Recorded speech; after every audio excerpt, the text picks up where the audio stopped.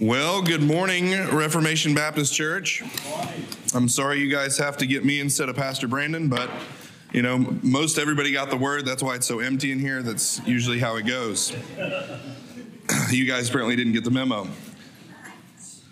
So, the title of my sermon today is Do Not Muzzle an Ox When It Treads Out the Grain. It's a strange thing to title a sermon, but it'll make sense by the end, I hope. So what I want to do is this idea of not muzzling an ox when it treads out the grain. Paul uses it twice in the New Testament, and he's using it to talk about a specific thing that I'm going to talk about. But more than that, the way that the Apostle Paul pulls from the Old Testament, and specifically the law of Moses, and applies it into a New Testament setting and just does it and without qualification or anything else, shows us this principle of assuming continuity between the Old and New Testament and the Old and New Covenant. Okay? And so that's going to be a concept that I'm going to try and drive home, and then we'll close out with really, I guess, the thrust of the sermon. So, all right, let's get started. 1 Corinthians chapter 9, verses 1 through 14. The Apostle Paul says, Am I not free? Am I not an apostle? Have I not seen Jesus our Lord? Are not you my workmanship in the Lord? If to others I am not an apostle, at least I am to you, for you are the seal of my apostleship in the Lord. This is my defense to those who would examine me. Do we not have the right to eat and drink? Do we not have the right to take along a believing wife, as do the other apostles and the brothers of the Lord and Cephas? Or is it only Barnabas and I who have no right to refrain from working for a living? Who serves as a soldier at his own expense? Who plants a vineyard without eating any of its fruit? Or who tends a flock without getting some of the milk? Do I say these things on human authority? Does not the law say the same? For it is written in the law of Moses, you shall not muzzle an ox when it treads out the grain. Is it for oxen that God is concerned? Does he not certainly speak for our sake? It was written for our sake, because the plowman should plow in hope, and the thresher thresh in hope of sharing in the crop. If we have sown spiritual things among you, is it too much if we reap material things from you? If others share this rightful claim on you, do not we even more? He continues, Nevertheless, we have not made use of this right, but we endure anything rather than put an obstacle in the way of the gospel of Christ. Do you not know that those who are employed in the temple service get their food from the temple, and those who serve at the altar share in the sacrificial offerings? In the same way, the Lord commanded that those who proclaim the gospel should get their living by the gospel. So that is one instance of that concept in Corinthians. And then when he's writing to his son in the faith, Timothy, in the first letter, chapter 5, 17 and 18, he says, Let the elders who rule well be considered worthy of double honor, especially those who labor in preaching and teaching. For the scripture says, You shall not muzzle an ox when it treads out the grain, and the laborer deserves his wages. So this concept of not muzzling an ox when it treads out the grain applies directly to one of the reasons we should be sacrificially giving, but I believe it also has a theological underpinning of assuming continuity and pulling the general equity from the Old Testament law and reasserting it in the New Testament and the New Covenant. And what it means, if you guys haven't figured it out from going through all of that, if you muzzle an ox when it treads out the grain, what he's saying is you should pay people who work for you, who do labor that you benefit from. You need to pay them. And most directly, in both of these instances, he's talking about paying a pastor for the labors that they, from the studying, the teaching, the shepherding, and all of these things, that we should pay them. And so that's a direct point that I want to make. But that pay comes from the church, and the church gets its money from the congregation. And I'm going to use this concept of pulling from the Old Testament, assuming continuity, to tell you guys what I believe is how much we should be giving and why. But before we get into that, I'll continue. So first, Paul is directly teaching the fact that those whose lives are devoted to the gospel and the study and preaching of God's word are worthy of double honor and to be paid for their labor. This could not be more clear. We at Reformation Baptist Church are unbelievably blessed to have a pastor who is completely devoted to not only the study and preaching of God's word, but also completely dedicated to the shepherding of his flock. In these dark days, that is a rare thing. I've never seen a pastor who works harder, both in study and in the care of the souls that God has entrusted with him. The scriptures are clear that faithful ministers are to be compensated by the church, and for us, that should be a joy. So undergirding these statements on pastoral compensation is the Apostle Paul's repeated use of the general equity of Old Testament law as it applies to muzzling an ox when it treads out the grain. I'll read it again. It says, "Who serves as a soldier at his own expense? Who plants a vineyard without eating any of its fruit? Or who tends a flock without getting some of the milk? Do I say these things on human authority?" That's key. "Does not the law say the same?" So there he is, the Apostle Paul in the New Testament, pointing back to the law of Moses in the Old Testament, and says, "For it is written in the law of Moses, you shall not muzzle an ox when it treads out the grain." And he goes on to say, is it for oxen that God is concerned? Does he not certainly speak for our sake? It is written for our sake, because on and on it goes. God is not worried about the oxen. I mean, he is, but the principle that is being taught is for us, right? For humans, for his people. And so Paul takes that and applies it. So assuming continuity between the old and the new, Paul doesn't refer to the law of Moses and say, well, we know that was done away with and it doesn't really matter anymore, but it's a really good principle that we could go ahead and use in the New Testament too. No, he refers to the law of Moses as though it has authority. As though it has authority, because it does. This idea that the Old Testament, as well as the law of God, are somehow done away with in the new covenant is not biblical, nor is it historical. What do I mean by it's not historical? The church, for thousands of years, never taught this until about 1830, this idea of the abrogation of all three distinctions of the law. And we're going to go into that. So, real quick. So it's and what it's called is antinomianism, and I've preached on that before at length, but it's this idea as we live as though there is no law. It's a standardless Christianity that produces no fruit because there are no standards. Christ doesn't call us, save us, change our hearts for us to continue on as pagans. He gives us a target in his law in a sense of saying this is the standard. And when he gives us a new heart, our heart now loves that standard and pursues it. So you guys have heard me preach on this multiple times as well. A lot of stuff I like to review just to put it back in front of you because everything builds. It's like building blocks. You learn this concept and you're like, oh, okay. And then you take the next building block and you put it on it, you put it on it, put it on it. And then all of a sudden you're like, oh, okay, that's where this is coming from. So 2 Timothy 3:16 and 17.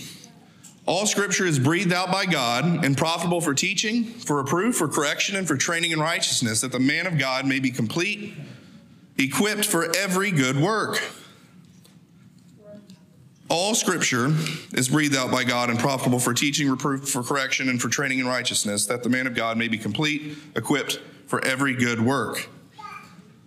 When Paul wrote this to Timothy, there was no New Testament. Again, this is review for you guys. I've taught on this before. So if there was no New Testament and Paul says all scripture, what is he talking about? The Old Testament. And so the Apostle Paul is saying that the Old Testament was breathed out by God And the Old Testament is profitable for teaching, for reproof, for correction, and for training in righteousness, and that the Old Testament will help the man of God be complete and equipped for every good work.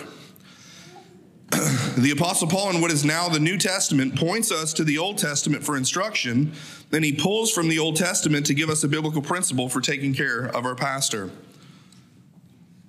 Another way the early church fathers have described it is this: the Old Testament is the New Testament concealed. The New Testament is the Old Testament revealed. Point being, in all of this, we shouldn't look at the first 2/3 of the Bible with like squinty-eyed suspicion, And I think that that's something that's happened in this modern church context. We open our Bible, we spend 80% of our time in the New Testament. We look back at the Old Testament, and it's like, that's kind of weird. That doesn't make a lot of sense. But none of it makes any sense, right? The New Testament can't make sense without the Old Testament, and the Old Testament actually doesn't make sense without the New Testament. The two are in God's divine providence. He puts them both together so that we can understand both.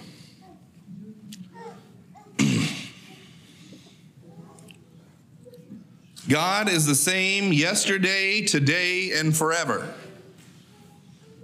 One of his characteristics is that he is immutable.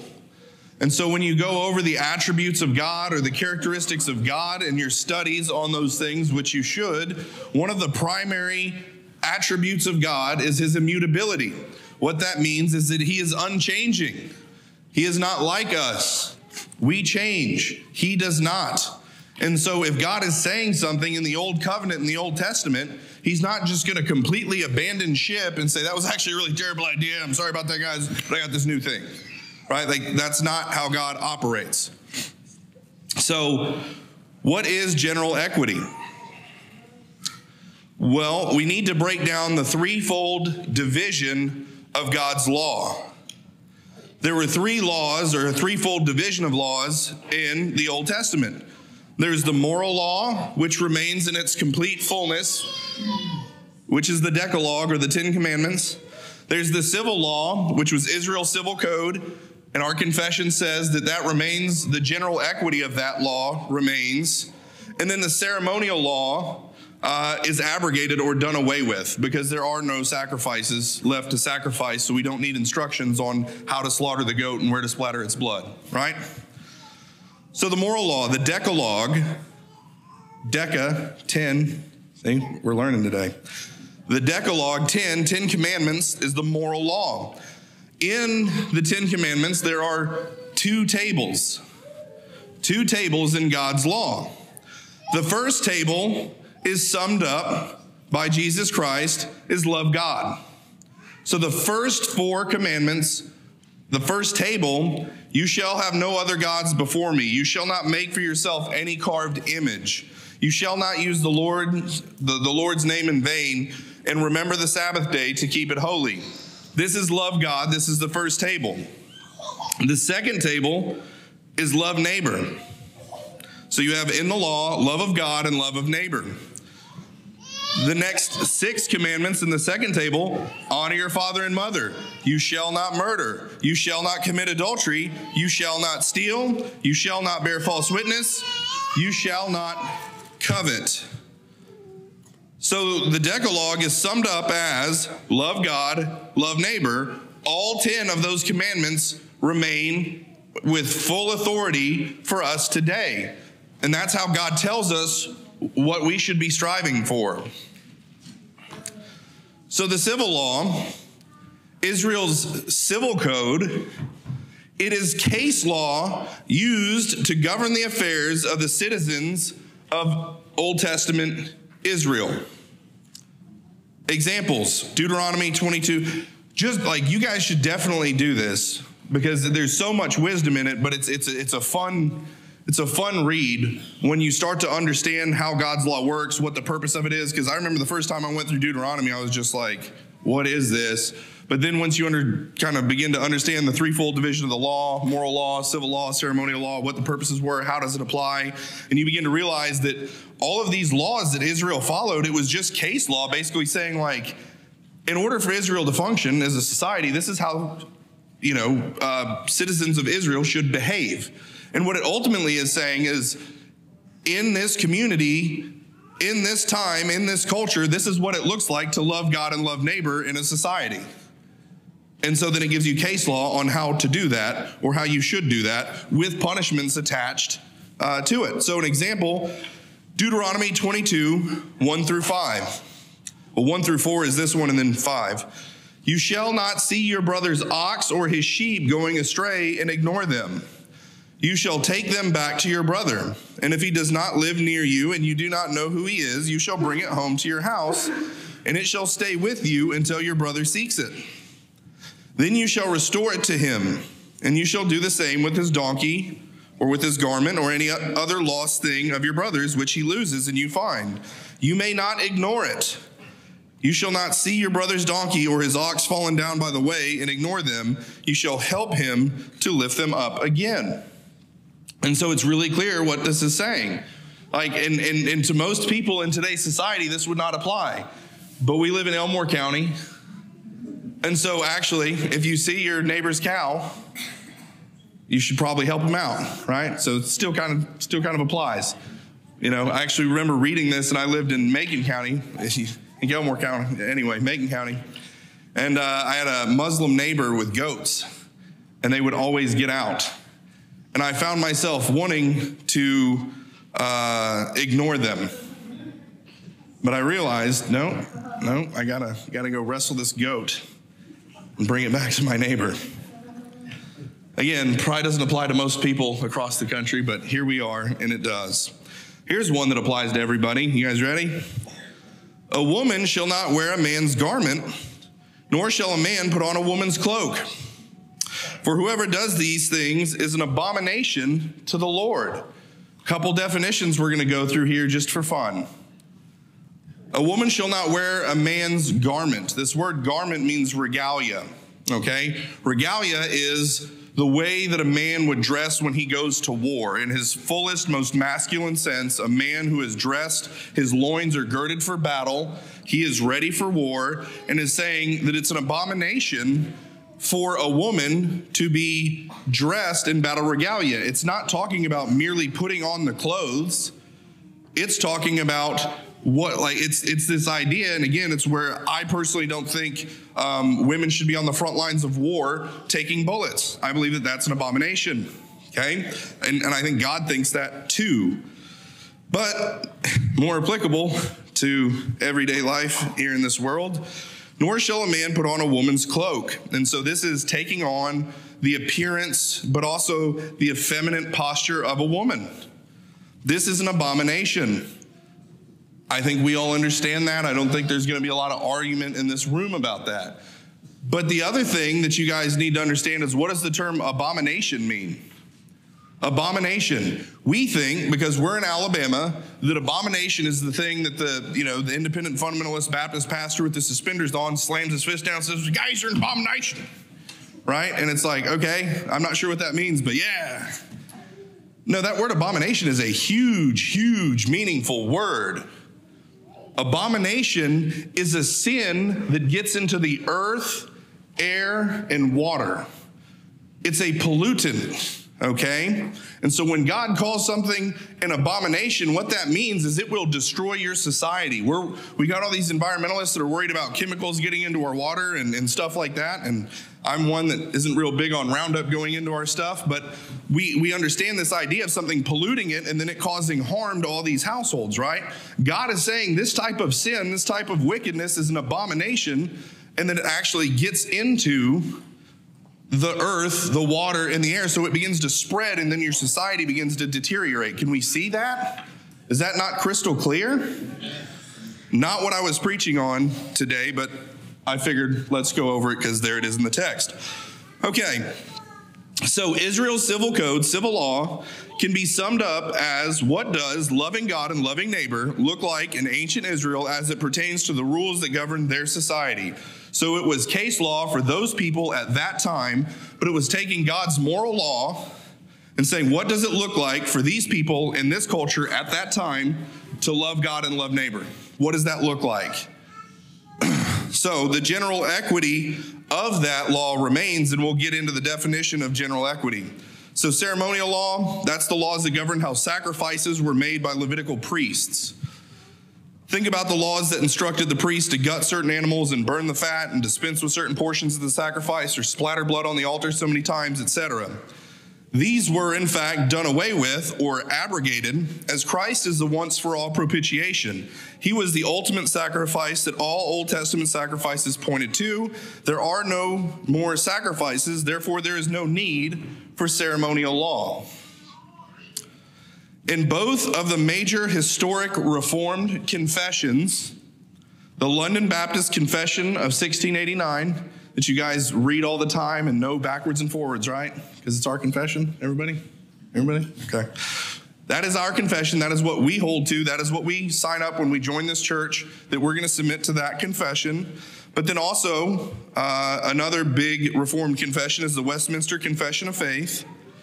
In both of these historic Reformed confession, it is taught that the general equity of Israel's civil code still applies today, and that the wisdom found in Israel's civil code should be used by those crafting laws today. Do you think those guys in Montgomery are reading Deuteronomy when they're going to make a law? Something tells me probably not. So, here's a for instance in how you would take an Old Testament law, case law, civil law, and apply it to today. And by the way, our entire legal system, Sam can attest to this, he just graduated law school, our entire legal system is based on Israel's civil code and English common law. That's our entire legal system. Well, we're not a Christian nation, there's deists, and they're like, oh, okay, well, we just based our entire legal system off the Bible, but yeah, other than that. But anyway, I have a rabbit trail problem. So back to it. In Deuteronomy 22:8, says this, when you build a new house, you shall make a parapet for your roof, that you may not bring the guilt of blood upon your house if anyone should fall from it. You guys need to go home and put a parapet on your house. Well, no. Again, Israel's civil code was for those people at that time in that culture, but the general equity of that is that you're responsible for the safety and well-being of guests on your property. So in Israel, a parapet, it would get so hot that they would have to go to the roofs in the evening to cool off.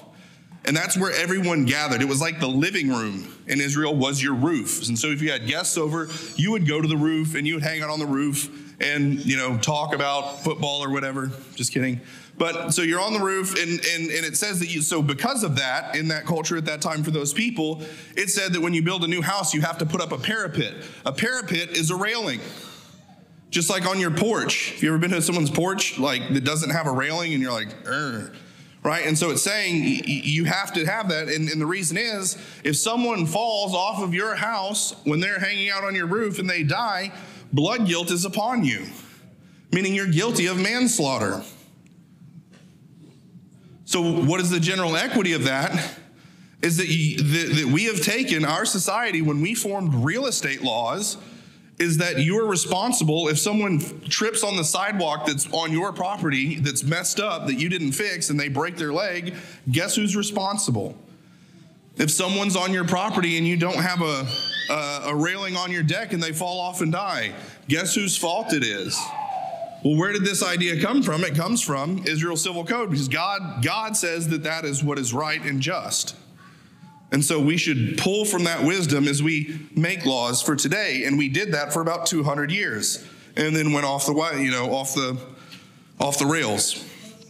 So this concept of general equity is a great example of assuming continuity between the old and new. And so the picture I'm trying to paint to you guys is to get rid of this linear division between the Old and New Testaments and realize that it's actually, you can preach Revelation out of Genesis and you can preach Genesis out of Revelation, and there's lines that go across the whole thing that you can hang the whole of Scripture on. It's one story, okay?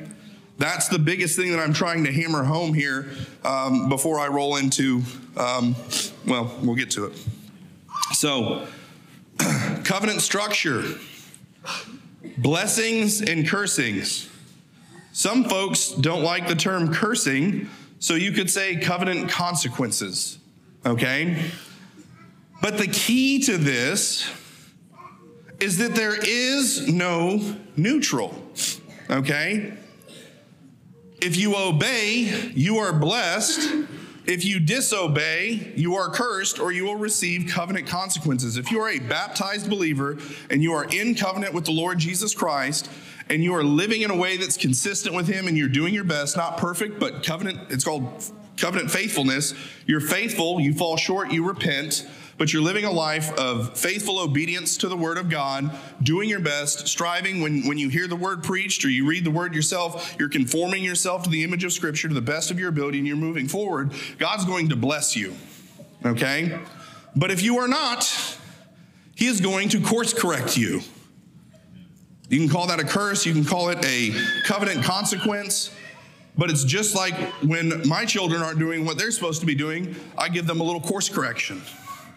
Right?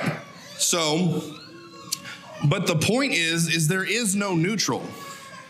Obey and be blessed, disobey and be cursed. There's no, God understands my heart. That's not in there, folks. Obey and be blessed, disobey and be cursed. There is no neutral. This covenant structure is seen more clearly in Malachi 3 than anywhere else. And Malachi 3 is talking about what I'm going to be talking about for the rest of this sermon. Malachi 3, 6 through 12.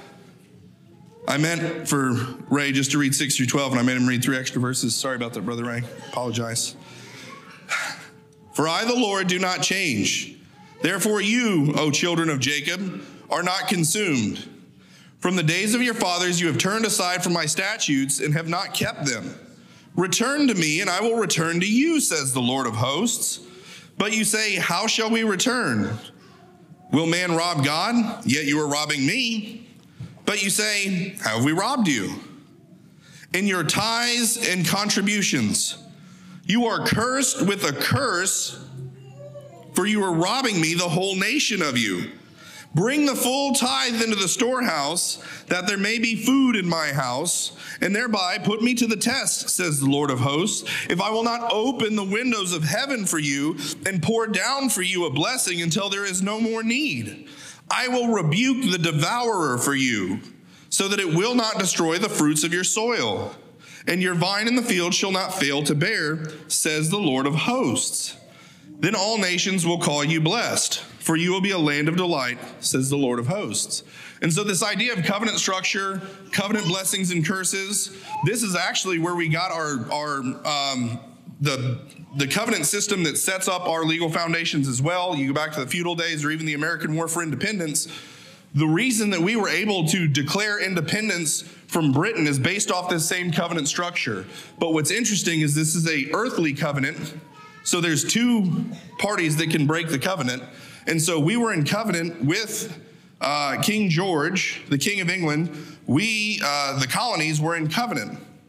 And in that covenant, the Lord versus the vassals, if you will, the Lord has certain responsibilities to provide for and protect the vassals. And the vassals, for that provision and protection, serve the Lord.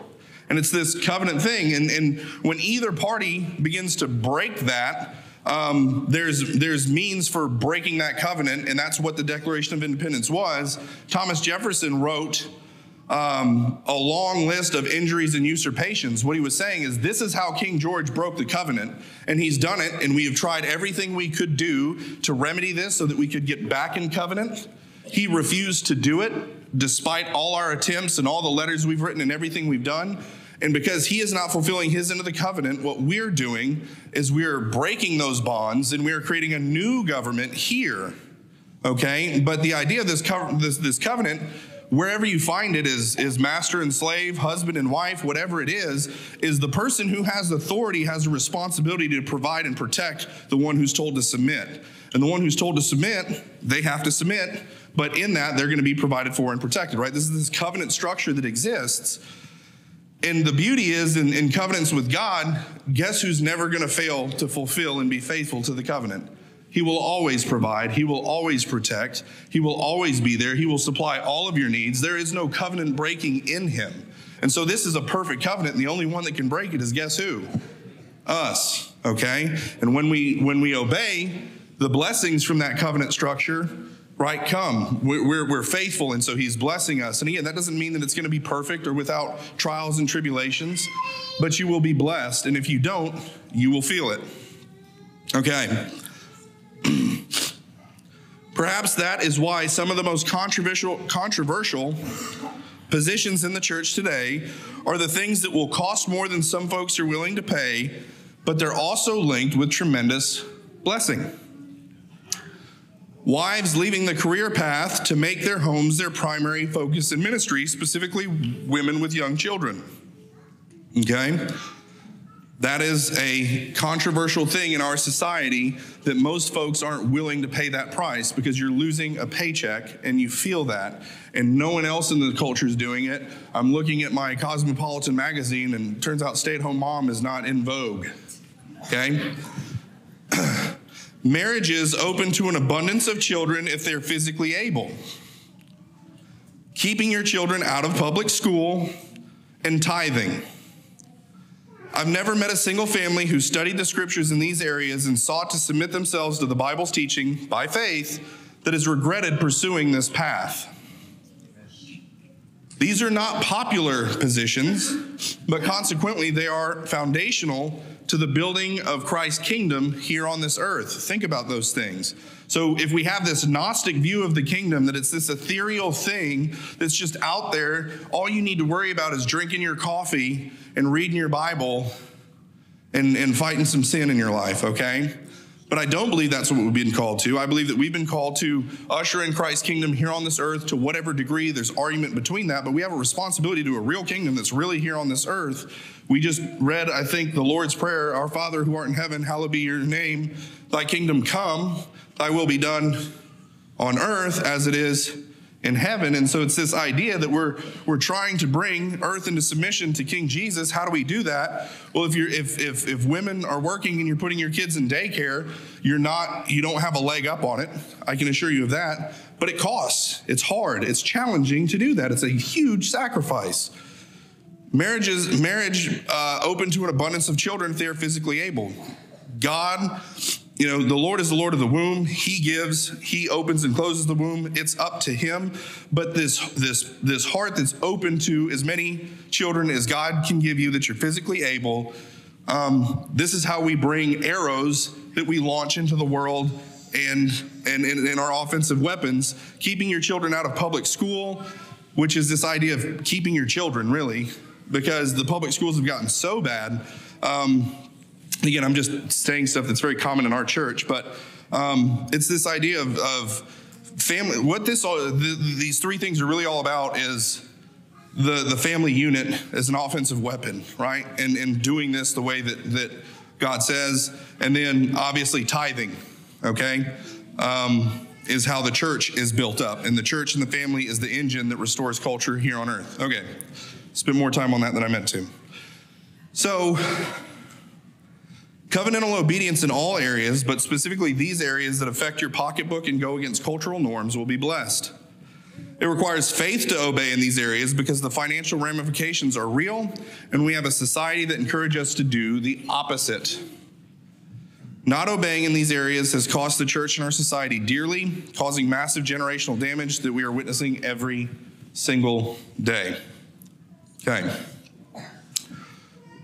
So believing that God blesses obedience is not the prosperity gospel. This is where Reformed folks really, we got two issues that I think plague Reformed folks.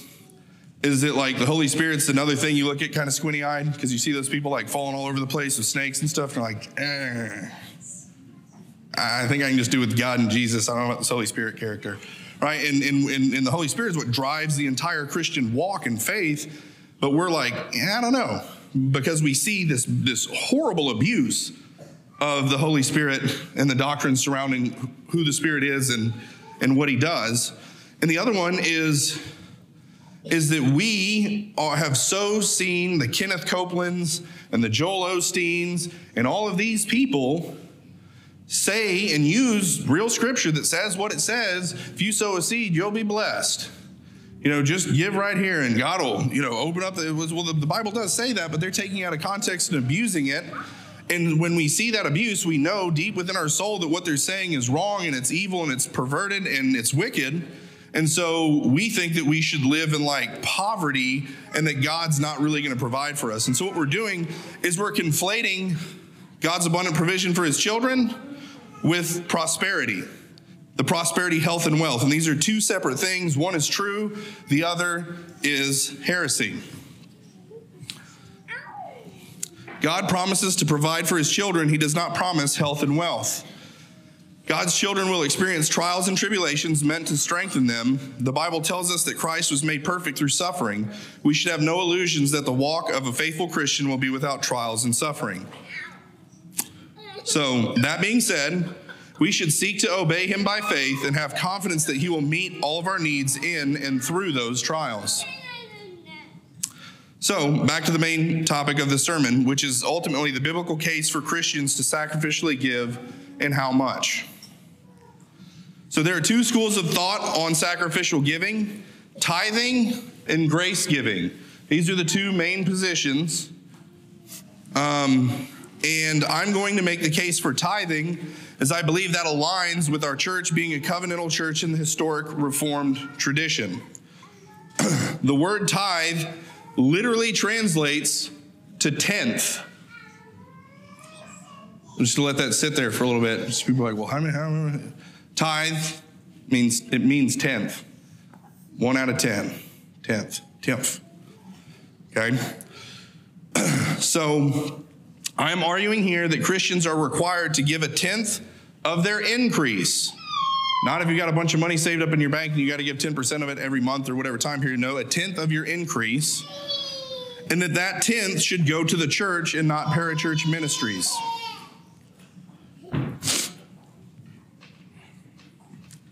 10% is a minimum, okay? I've spoken to one of our members that holds to the grace-giving position. He says that 10% is a great place to start, but that Christians should give more. And so there's agreement between both positions that it's either 10% is required or 10% is a good starting point, but either way, 10%, okay? I am not a specialist on the grace-giving position. That's not my position, but that's okay. And so I'm not going to be able to do it justice up here, but those are the two positions. There's good people in both of those camps, but both positions are saying 10% is where you start, okay? Some of the pushback I have heard pertaining to a set amount like 10% is that it takes away from the spontaneity of giving as the Lord leads. I disagree. You could spontaneously give 12% one day. Spontaneously. Okay?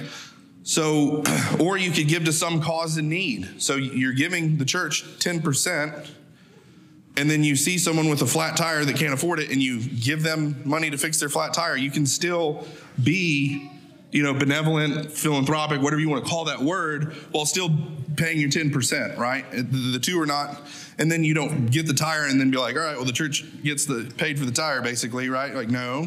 10%. Anyway, I think you guys get what I'm saying. So, I know this is a controversial subject. I try not to preach on anything except those. It's kind of my thing. So, but in all seriousness, this is an incredibly important topic, both for the health of the church and also the health of its members. I believe the Bible is crystal clear on the subject, and I'm going to dive into that now. So what is interesting here, a lot of the pushback on tithe, tenth, is that, well, tithes come from the Mosaic covenant within the nation state of Israel, okay? Well, that's not true. The first time the concept of tithing shows up is pre-Israel, pre-Mosaic covenant, okay? And this is where I'm going to base my entire case, is off of one instance that happened in the Old Testament before Israel was ever established, and it paints such a clear picture of our response to Christ that it's to me, it's undeniable. Genesis 14, 17 through 20. After that would be Abraham's, return from the defeat of Chedorlaomer and the kings who were with him, the king of Sodom went out to meet him at the valley of Sheva, that is, the king's valley. And Melchizedek, king of Salem, brought out bread and wine. Okay, that matters, and we'll get back to why. He was priest of God Most High and blessed Abraham and said, "Blessed be Abram by God Most High, possessor of heaven and earth." That's key. Heaven, anyway. "And blessed be God Most High, who has delivered your enemies into your hands." And Abraham gave 1/10 of everything, of the spoils, of his increase. Think of the picture painted here. By God's grace, Abraham, with his 318 trained men, defeated the pagan kings who kidnapped Lot. He destroyed the kings of the earth. Abraham, the father of the faithful, destroys the kings of the earth with 318 trained men. And then Abraham takes all the spoils of the great battle, and upon his victory, Melchizedek, the priest king, king of righteousness and king of peace, appears out of nowhere and serves Abraham bread and wine, or Welch's grape juice, either one, but bread and wine, okay? That's incredible. I'm going to read an excerpt from Pastor Rich Lusk, who's kind of a friend of our church, a friend of mine, and a friend of Pastor Brandon's, on this passage and break it down. This is really good. After Abraham routed the pagan kings who had captured Lot, Melchizedek, king of Salem, came forth and served Abraham bread and wine. In response, Abraham gave to Melchizedek a tithe out of the plunder he had won. Melchizedek is a somewhat mysterious figure who appears out of nowhere in the book of Genesis. His name literally means king of righteousness and peace. Because he combines the priestly and kingly offices, he is clearly a type of Christ or a pre-incarnate Christophany. This helps bring the tithing question into sharper focus. And so a Christophany, I'm going to fail miserably at explaining this, but it's the idea of every time you see a person who's an angel of the Lord or some type of a figure that doesn't have genealogy or you don't know where they came from is a Christophany or a type of Christ. Some people would say that Melchizedek was a pre-incarnate Christ. But either way, he's either a type of Christ or he is a pre-incarnate Christophany, because he is a priest and a king, and he has no genealogy. Lusk then quotes A.W. Pink. But not only was Melchizedek a type of Christ, but Abraham was also a typical character, or a typological character, seen there as the father of the faithful. And we find he acknowledged the priesthood of Melchizedek by giving him 1/10 of the spoils which the Lord had enabled him to secure in vanquishing those kings. As Abraham is the father of the faithful, so he left an example for us, his children, to follow in rendering tithes unto him whom Melchizedek was a type. Lusk goes on to say, New covenant believers are children of Abraham. As such, we are to walk in the footsteps of the faith of our father Abraham. Likewise, we are represented by a priest of the order of Melchizedek, Jesus Christ, who now feeds us bread and wine, but it's his own body and blood in the Lord's Supper. It seems inescapable that we are bound to do as Abraham did, set aside 1/10 of our increase for the Melchizedekal priesthood, or the priesthood of Melchizedek. To simplify it, we are Abraham's offspring, Galatians 3:29 says, and if you are Christ's, then you are Abraham's offspring, heirs according to the promise. So, we're Abraham. Jesus Christ is a priest forever after the order of Melchizedek, Hebrews 7. Abraham gave 1/10 of his increase to the order of Melchizedek. Therefore, we should give 1/10 to Christ's church. Do you see where I'm going with this? Does it make sense? Picking up what I'm putting down. All right. So, here we see again the importance of assuming continuity between the Old and New Testaments. This is a clear picture of who we are and who Christ is. Hebrews 7 talks about the distinction between the Levitical priesthood and the priesthood of Melchizedek. Brother Ray read that before he did the prayer of illumination. Specifically, the supremacy of Melchizedek as an eternal priest compared to Levitical priests who were not. A case could be made that the sacraments of the Levitical priesthood are the blood of bulls and goats, but the sacraments of the priest of Melchizedek are bread and wine. And in that first ever recorded service of that superior priesthood, bread and wine was offered as well as a blessing, and in response, a tithe was given. That sounds like it could have been the first ever church service. Think about that. Father of the faithful. Anyway, you guys see the picture, right?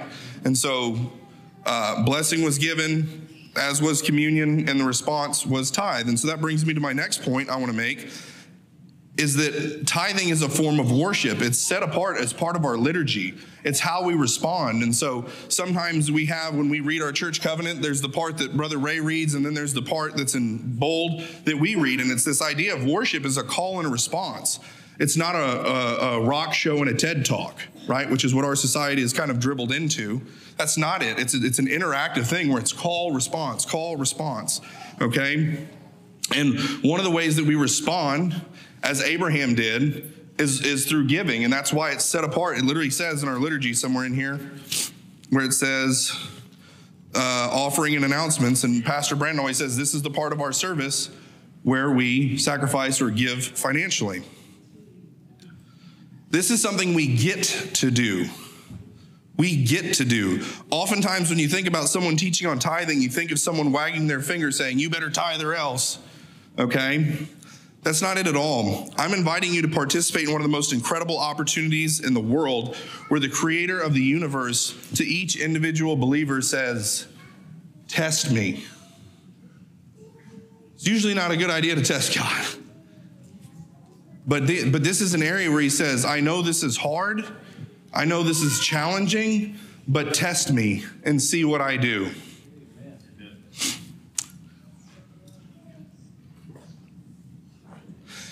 And here's the deal. A lot of people are uncomfortable with teaching on tithing.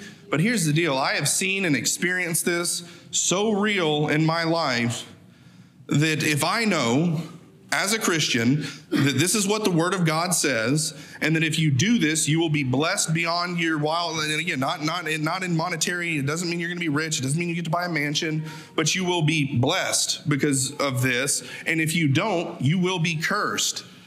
Why would I not come and tell you, hey, you guys should probably be doing this, right? Malachi 3:10-12. Bring the full tithe into the storehouse, that there may be food in my house, and thereby put me to the test, says the Lord of hosts, if I will not open the windows of heaven for you and pour down for you a blessing until there is no more need.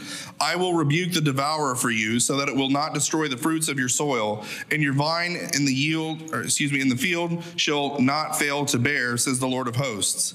Then all the nations will call you blessed, for you will be a land of delight, says the Lord of hosts. And so imagine living in an agrarian society where we know and understand that you can go and you can plow and you can plant and you can pray, but God might not bring the rain. Well, he's saying, bring me the tithes, you're going to get fruit, okay? So anyway, we're invited to bring a significant amount of our money to the altar, and in doing so, we have the privilege of interacting with the creator of the universe. Think about that. He's inviting us to interact with him. We are trusting that by obeying in a very tangible way, that God will provide for us in a tangible way. And when this happens, it strengthens our faith. So here it is. Every person, when they come under conviction that they need to be doing this, is going to look at their finances and say, it doesn't look good. I don't think I'm going to be able to do this. And that's where faith comes in. And you obey, and I can't tell you the millions of stories I've heard from people that went ahead and obeyed and then watched as God brought supply from everywhere else or a savings here or whatever over and over and over again. And so this really is, we as finite creatures and beings here on this earth are invited through worship of him to bring finances to him and say, God, if you don't do something, I'm in serious trouble. And then watch him act. And that strengthens your faith because you interacted with the creator of the universe and you watched him act in a very personal way that you got to see, and your life will change because you now can trust God more and more and more. When we tithe, we will see God bless us, not only monetarily, but in blessings money could never buy, and our desire will be for God. And another simple way I've heard it put is, would you rather have a blessed 90% or a cursed 100%? Let's pray.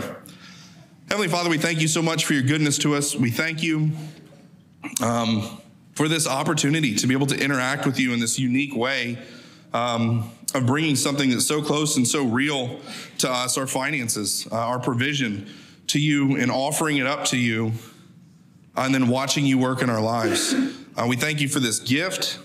I pray that you would work on the hearts of those who maybe struggle in this area, that they may participate and see that the Lord is good, and that you are faithful, Lord, and that you will supply all of our needs.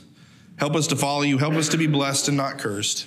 Help us to love you. Help us to be as faithful to you as you are to us in that covenant faithfulness that we see that you are perfect and we are always lacking, always repenting and seeking to do your will. Lord, we praise you in Christ's name. Amen.